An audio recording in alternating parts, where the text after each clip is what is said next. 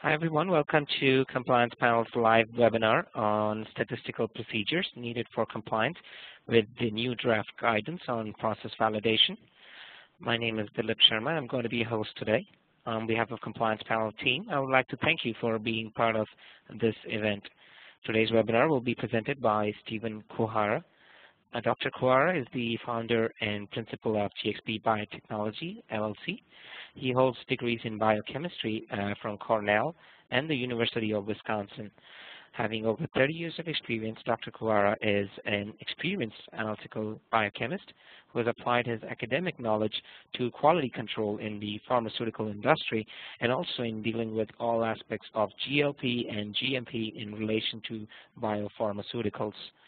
Dr. Kuhara has written several papers and book chapters and serves on the editorial advisory boards of BioPharm, BioQuality, and the Journal of GXP Compliance.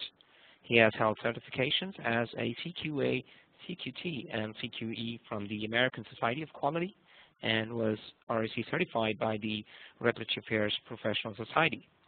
We are honored to have such a distinguished person such as Dr. Kuhara with us to present this webinar. Before we begin, I'd like to inform you of the program that's being outlined for this training session. This webinar is for 75 minutes duration. First, Dr. Kuhara will take you through today's webinar, highlighting the areas that will be covered, and he will then share with you his presentation. I'd like to inform you that all participants, once part of the teleconference, have been placed on mute and will remain so until the Q&A discussion begins towards the end of the webinar. It is for the purpose of avoiding discontinuity and for allowing the presenter to speak clearly so that everyone present can take maximum benefit from this webinar. We also request all to hold back your questions until the Q&A window begins. 10 minutes of time will be allotted for the Q&A, during which your questions will be answered. Now, if for any reason you get logged out of this training session or teleconference, please follow the same procedure to join in again. Now that we are all ready to start, I request Dr. Kuhara to take it from here. Steve? Okay, well, good morning all, or I guess in the case of you on the East Coast, good afternoon. We're going to talk about the new draft guidance on process validation. And, whoops. Okay, I can't get this thing to advance right now. Steve, this is Dilip here. You can just click on the slide using your cursor, and then again try using your bottom arrow. Okay. Yep, that doesn't want to work. No. Can you use your mouse? Oh, yeah, I can see it now. Here's the, okay, the new draft guidance that has came out in November 2008, and here's the title, and you can find it on the FDA website, either under CDER, CBER, or the Center for Veterinary Medicine. And as you can see from this, this guidance applies to the drugs and the biologics people as well as the veterinary medicine people, but does not apply to either foods or devices. And so we are mainly worried about foods and about drugs and biologics. Now, the new draft guidance that has come out, when this thing is finalized, it will supersede the older guidance on process validation. So we do want to take a look at exactly what this thing is saying. And the new draft guidance contains some very specific statements. And what I'm going to do here is to go through the guidance document and more or less do it by line number. And the thing here is this, if you go into the CDER website and download the guidance document, you'll notice that along the side, each line in the document is numbered. And it's sort of convenient in the sense that we can now go to these line numbers to discuss specific statements that are being made. Now, the first line here, and this sort of breaks into it actually, talks about process validation as being a life cycle event. And we'll get a little bit further into the life cycle thing, but the whole point here is that FDA wants to see you maintain a state of control in your processes. And the idea being that the process validation will prove that you can maintain a state of control. And this usually means that we're talking about capable or a capable process, which means for those of you who do statistical process control and things like that, we're talking about the process capability indices, the CP and the CPK values for your process. Now, this is for routine commercial production. And in order to do the CP or CPK values, you do need to have some data that you obtain during routine production, and this is a little bit downstream from the development stage. Now, as far as the drugs that are covered by this guidance, we have human drugs, veterinary drugs, and biological and biotech products. And the thing here is that in addition to the finished products, they're actually looking at APIs as well, or work leading to the drug substance.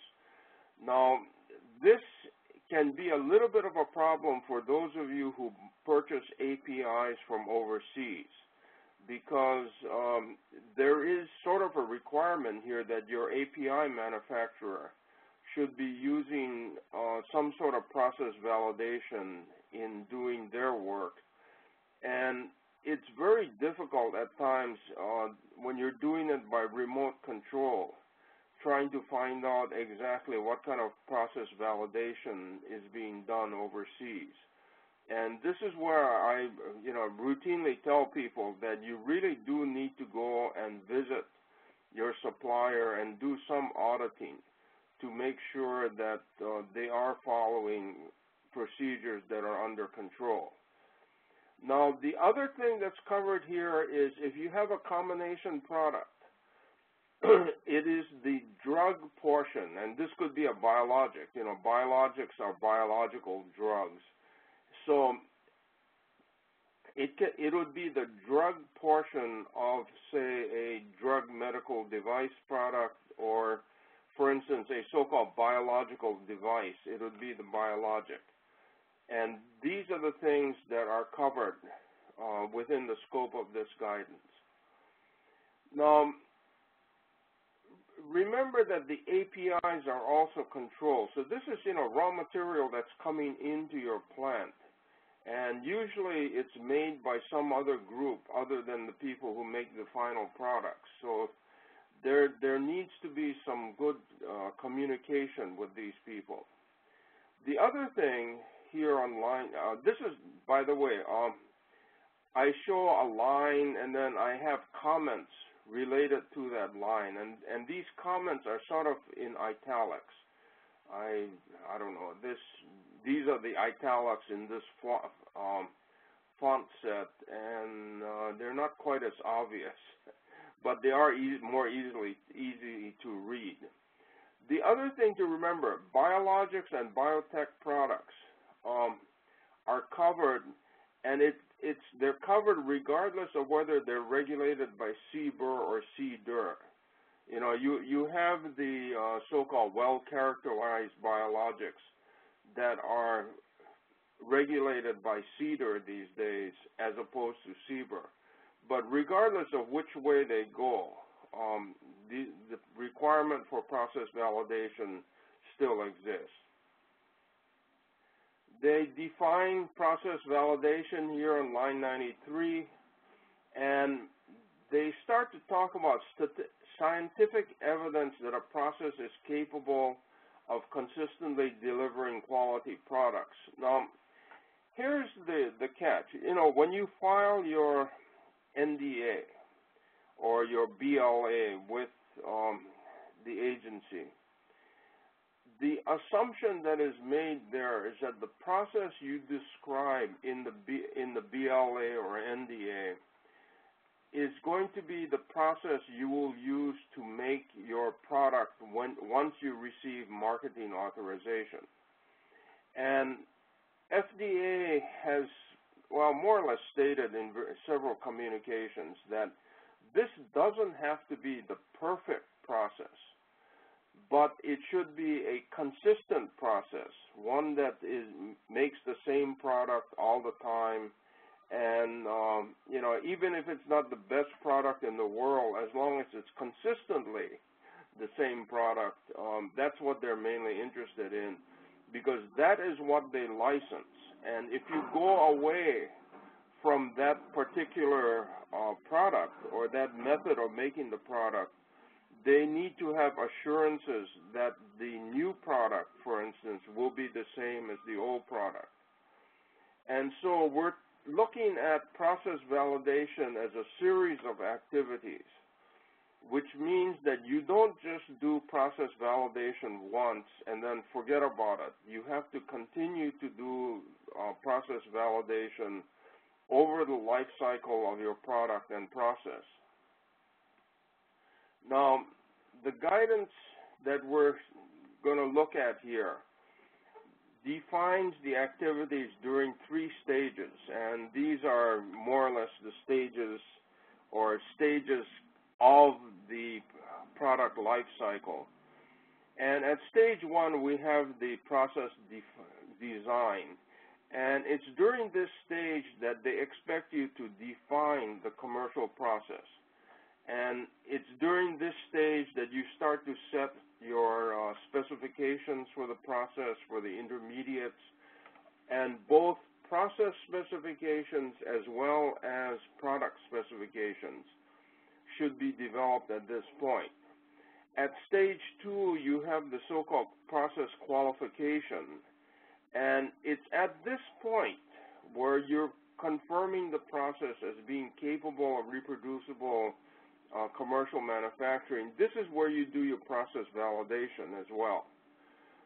Then once you've gone into making a commercial product, you have this continued process verification, and it's ongoing assurance that your process is in a state of control. Now, the whole thing here is that, you know, if you start to make your product, you have to periodically check it to make sure that you're operating in a state of control. In other words, that the specifications you set for the process are being met and your product remains in a state of control by meeting its specs. Now, this usually requires the use of statistical criteria to set the specifications. You know, many people just sort of look at a process and set specifications by some sort of rule of thumb, and this may be acceptable during very early stages of development, you know, where you look at a set of numbers and say that, well, okay, the first 2 lots produce these 2 numbers, and why don't we allow a 10% margin, you know, on either side of them or something like that, and then use that as your preliminary process specifications. But at the stage where you start to look at the reproducibility of the process, you have to take into account the actual variation that's present.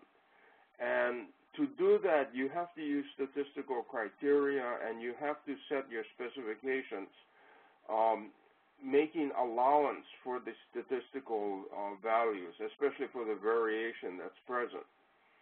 And this state of control, when you're into actual commercial manufacturing, usually requires application of SPC procedures. And these are not extremely difficult procedures. It's just that you have to learn how to use them. And SPC is not a single